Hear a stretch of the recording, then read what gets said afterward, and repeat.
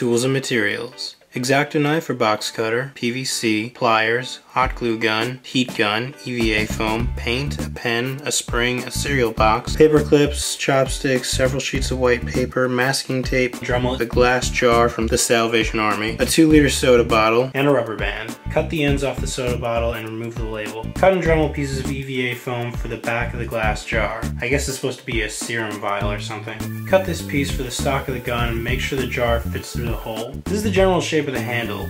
Cut it out in 2 mirrored pieces to hide the rough side in the middle. Glue them together. Use scrap EVA to make the section between the handle and the jar. I didn't like the look of this, so I covered it in cardboard from a cereal box. Paint the cardboard black. Cut these sections for the body of the gun. Use scrap EVA to make an internal support structure. Connect the top of the 2 sides to form an arch beneath which the barrel will sit. I made the barrel out of printer paper because I couldn't find the right size PVC and I didn't want to go to the store. It was 0 degrees outside when I built this. There were no degrees. None. Insert the barrel. Cut these pieces for the unusual structure of the muzzle. Cut a hole for the barrel and Dremel it smooth. Slide it over the barrel and use more scrap foam to make it look wider. Paint the barrel black inside and out.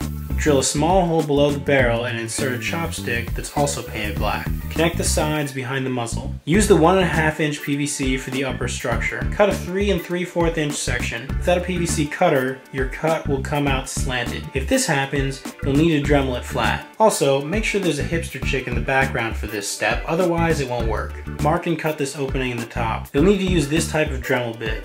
Make this completely useless upper barrel out of PVC and foam.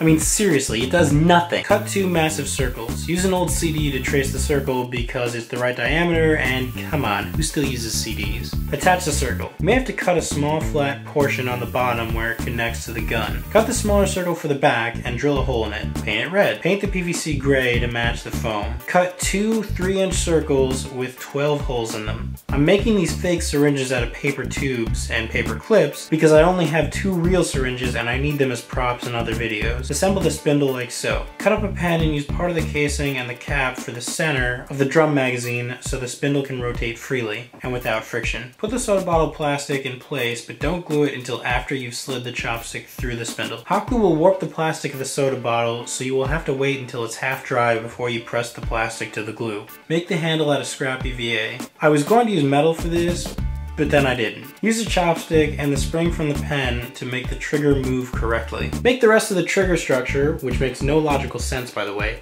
out of scrap EVA foam. Use a rubber band to make the needles spin. After the test film, I'll show you how to use editing to make the gun shoot. Paint the back of the glass jar turquoise or 1950s trailer green. 3 people got that joke, but it was worth it.